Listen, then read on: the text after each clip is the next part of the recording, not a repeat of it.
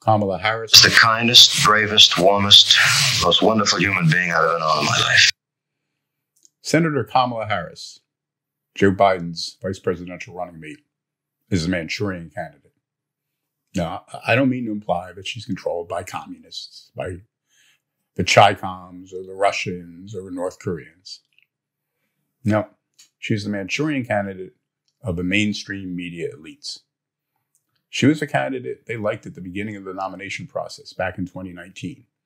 And they still like her, even though her campaign was a bomb, even though she didn't attract a lot of public attention, even though she didn't get a lot of votes, even though she didn't even survive long enough to get into the first primary.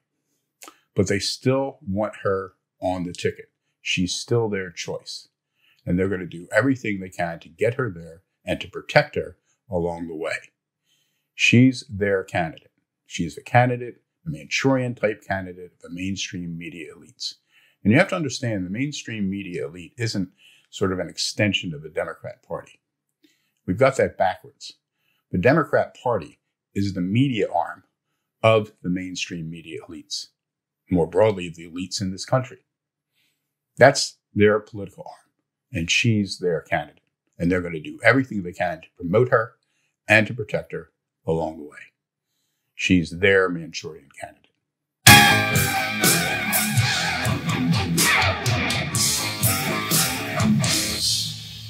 The media loved Senator Harris.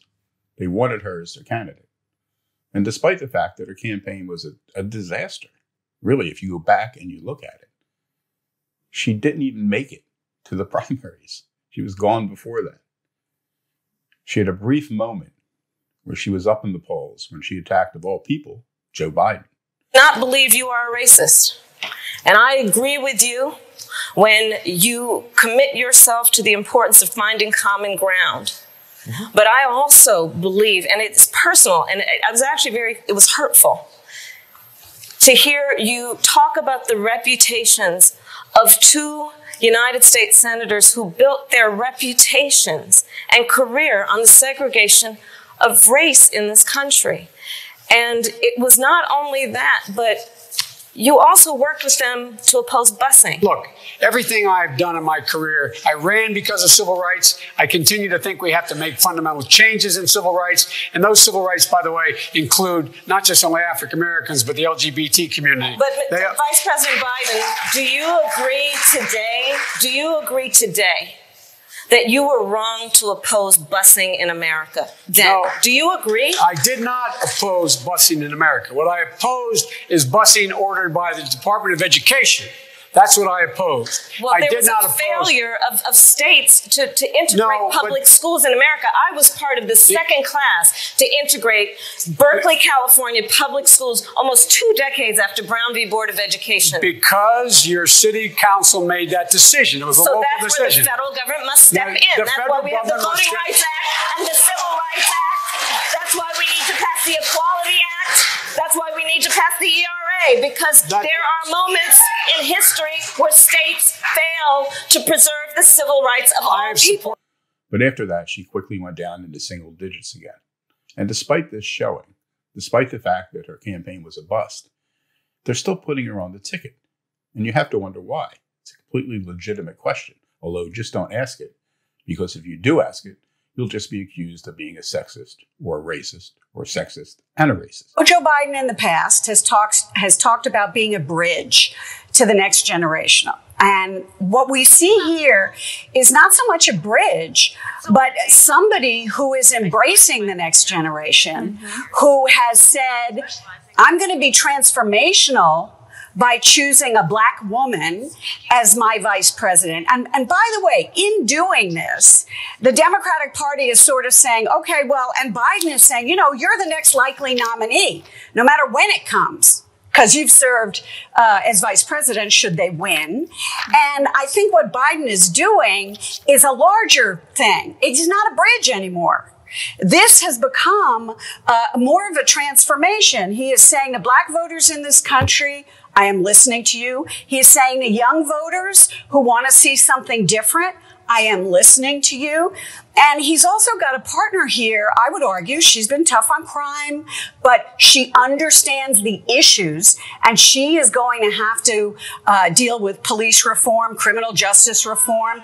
And just as he did the Recovery Act when he was vice president, maybe he's thinking, well, Kamala Harris can help me in the way that I helped Barack Obama. So I think this is a huge moment for this campaign.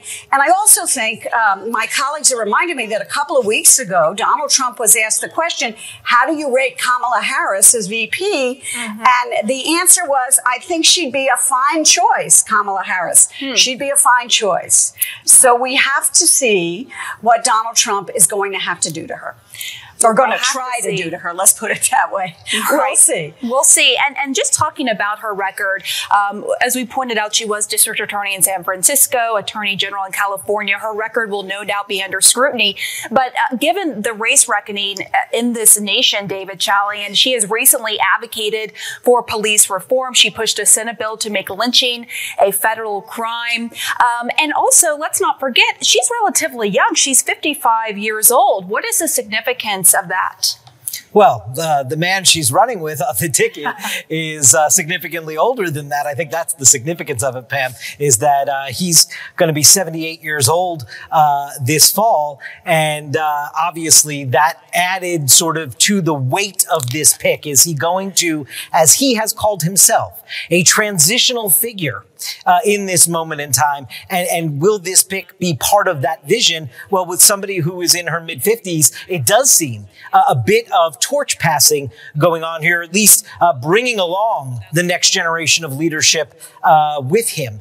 That there's no doubt about that. To your point about her record, and as Jeff Zeleny was talking, and Gloria was just mentioning the criminal justice piece of this, this is also one of the reasons that Joe Biden selected Kamala Harris. The vetting of that record, which no doubt is going to happen all over again. It's a whole new context when you are now on the national ticket. But this was litigated throughout her entire presidential campaign. So she didn't run a successful presidential campaign for the Democratic nomination and bowed out last December before the voting even began.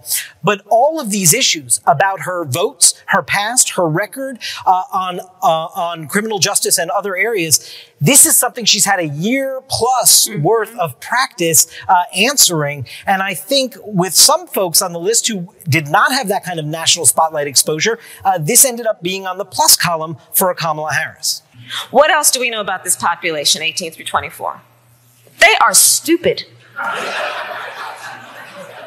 That is why we put them in dormitories, and they have a resident assistant. They make really bad decisions. Because this is going to be played and replayed and replayed and replayed. Now, people say different things about running mates during campaigns, and I understand that. But compare what she said to Joe Biden about Joe Biden's record to what Joe Biden, who ended up becoming Barack Obama's vice presidential candidate, said about Barack Obama during his campaign back in 2007, 2008. I mean, you got the first sort of mainstream African American who is articulate and bright and clean and a nice looking guy. I mean, that's a storybook, man. Biden later called Obama and then spoke to reporters during a conference call, saying Obama understood what he meant. This is a guy who's come along in a way that's captured the imagination of the country in a way that no one else has. That was the point of everything I was saying. But late today, Obama released this statement saying, quote, "I didn't take Senator Biden's comments personally, but obviously they were historically inaccurate." Obama adds, African-American presidential candidates like Jesse Jackson, Shirley Chisholm, Carol Moseley Braun, and Al Sharpton gave a voice to many important issues through their campaigns, and no one would call them inarticulate. Civil rights leader Jesse Jackson tonight. It was a gaffe. It was not an intentional racial pejorative statement. It could be interpreted that way, but It's not what they meant. Biden, who admits he has a tendency to bloviate, has made indelicate remarks before. Last year, speaking about Indian Americans. From India, you cannot go to a 7-Eleven or a Dunkin' Donuts unless you have a slight Indian accent. I'm not joking. Biden's first presidential run 20 years ago was undone after evidence emerged that he plagiarized a speech from a British politician, Neil Kinnock. In the interview with the New York Observer, Biden also came out swinging against his rivals over the war. This about John Edwards, who wants to remove troops from Iraq immediately. Okay, John, what about the chaos that will ensue? Do we have any interest, John, left in the region? And this about Senator Hillary Clinton's plan to put a cap on U.S. forces now in Iraq. Cap our troops and withdraw support from the Iraqis. Now, that's a real good idea. I'm not being a wise guy. No. No response tonight from either Senator Edwards or Senator Clinton, but for his part, Senator Biden, obviously fearing the political backlash of all this, has released a statement tonight saying, quote, "I deeply regret any offense my remark in the New York Observer might have caused anyone. That was not my intent, and I expressed that to Senator Obama," end quote. Brian? David Gregory in Washington for us tonight. Thanks. CNBC's chief Washington correspondent, John Harwood, is here with us in our New York studios tonight. John, as you and I were saying before the broadcast, this is a story about Joe Biden, make no mistake, but also about generational language and race and politics. How big does this get? Is there any telling? Brian, there are so many things unique about this campaign. Barack Obama and Hillary Clinton both could make history, but that puts their rivals in the position of trying to stop that history from being made. The result of that is that their words and their tactics are going to be subject to extraordinary scrutiny. Now, as for Joe Biden, it's easy to convict Joe Biden of having a loose tongue. It's not so easy to convict him of racial insensitivity on the basis of his public career. But this is a delicate issue because Democrats like to think of themselves as on the progressive side of race and gender issues. So now Joe Biden's in the position of so many Republicans before who've said, no, I really didn't mean anything by it. And Brian, from the interests of the party as a whole, 1 year of primary infighting is an awfully long time to leave a trail of sound bites for your other party to take advantage of. But Republicans have exactly the same problem, and they're also trying to juggle loyalties to an unpopular president.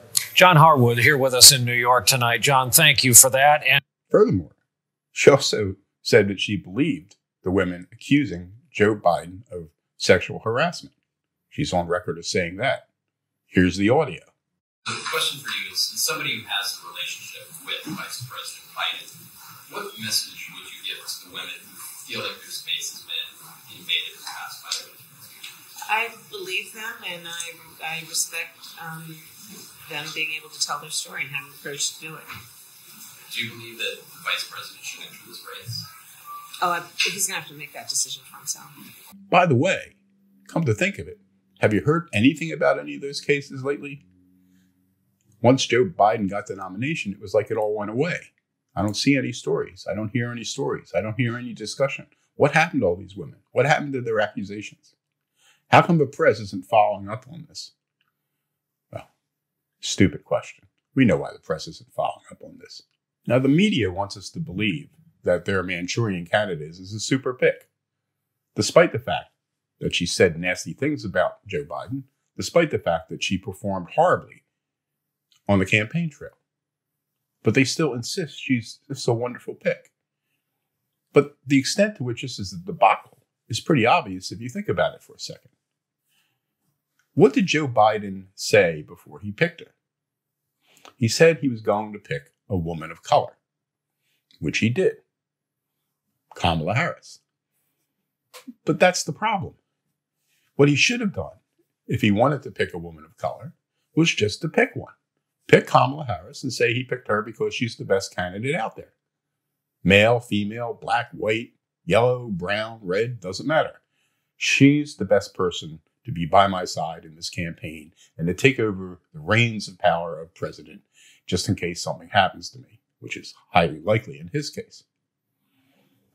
But when he came out ahead of time and announced that he was going to pick a woman of color, he immediately demeaned her.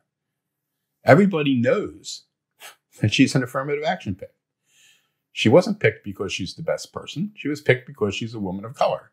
Maybe she's the best woman of color he could have picked. That's a debatable proposition. But to go and telegraph that, to announce beforehand that he was going to pick a woman of color, was really stupid.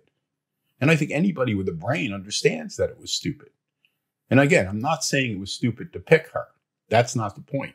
The point is, if you're going to pick her, and just say you picked her because she's good, not because she's a woman of color or a good woman of color.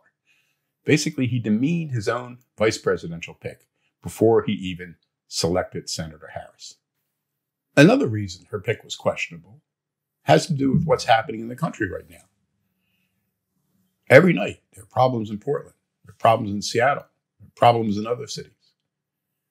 The progressive left is pushing for police reform, defunding of the police, disestablishment of police forces, reimagining policing in this country. So who do they have running on their ticket? Joe Biden, one of the fathers of the crime bill back in the 1990s, and Kamala Harris, who was attacked on the campaign trail for her record as a prosecutor in San Francisco and in California.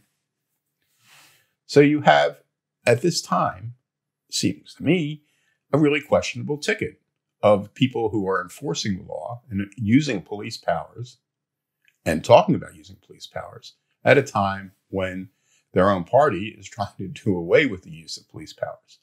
Does this make a lot of sense? Is it just me who seems that there's a disconnect here? I don't think so. If you look on Twitter and you look at what some people on the left are saying, they're outraged by this. Joe Biden was bad enough, but pairing her with cop Kamala is even worse. And I would add, it's not like she's going to bring California to the ticket. Biden was going to carry California no matter what. He didn't need to pick somebody from California to secure California. It would have been nice to pick somebody from maybe an African-American woman from somewhere in the South that could have helped him somewhere in places like Georgia or in other states. But California, the Democrats are going to win California no matter who's on the ticket. They didn't need to shore that up. In that sense, she's a wasted pick. So again, I would ask, why did he pick her? Why is she on the ticket? She ran a horrible campaign. She attracted very little of the vote. She was running at single digits when she quit. She had trouble raising money. She didn't even make the first debate. Recent polls show that about a third of African Americans are less likely to vote for the ticket with her on it. You have the hard left anti-police wing of the progressives who are outraged by her being on the ticket alongside Crime Bill Joe. She's not going to him win California. So why is she there? And again, that comes back to my original point. She's the beloved candidate of the mainstream media. They loved her before the campaign started. They love her now. They wanted her on the ticket the whole time, and now they've got her there. Senator Kamala Harris is the Manchurian candidate of the media elites in this country. It's that simple. That's why she's there. And they're going to do everything they can to promote her and everything they can to protect her. And that includes brainwashing. And we've seen it already on the media. You turn on the news, she's the greatest candidate ever. Nobody's ever been better than her. What a great pick. She's a strong leader. She's this, she's that, she's the future. She's everything wrapped up in one person. One person who couldn't attract above single digits when she ran for president herself. Does that make a lot of sense? Of course it makes no sense. But it doesn't matter, because there she is. And all you have to know, all you have to keep in mind is this simple,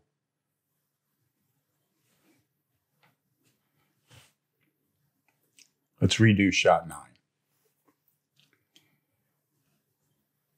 Her choice doesn't make a lot of sense, but it doesn't matter. Like I said, they wanted her before, they wanted her now, and they got her. So they're going to do everything they can to protect her. And all you need to do as an American citizen is just keep in mind who she is, what she represents, and that she must be protected at all costs. So when anyone raises questions about her, all you need to remember to say is that Kamala Harris. The kindest, bravest, warmest, most wonderful human being I've ever known in my life. I'd like to know what you think. Leave a comment. Why do you think she was picked? What do you think she represents? You think she strengthens the ticket? Do you think she undermines the ticket? Let me know. I'd love to hear from you. And if you got something out of this video, please give it a like, give it a thumbs up, subscribe to the channel, share it with your friends, hit the notification buttons so you'll know when I post new videos. And until the next time, keep fighting.